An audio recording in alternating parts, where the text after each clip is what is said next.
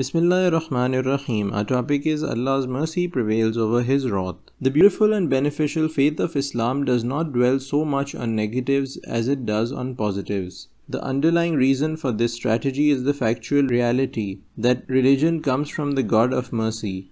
Every single surah of the Noble Quran save one begins with the reassuring words, Bismillahirrahmanirrahim, in the name of Allah, the most beneficent, the most merciful. A famous hadith, Qudsi, words uttered by God Himself but reported by the Prophet PBUH, reveals to us that Allah's mercy prevails over His wrath. These are very telling words that remind Muslims to be optimistic and full of hope. We will highlight the following points in this article. That Allah sent down one of 100 paths of mercy to His creation. That many of Allah's names elaborate on His immense mercy. That repentance and forgiveness is very important in Islam. That Muhammad ﷺ was sent as a mercy to the worlds, that the Sahaba companions also showed a lot of mercy, and that there are very strict and humane rules for battles in Islam.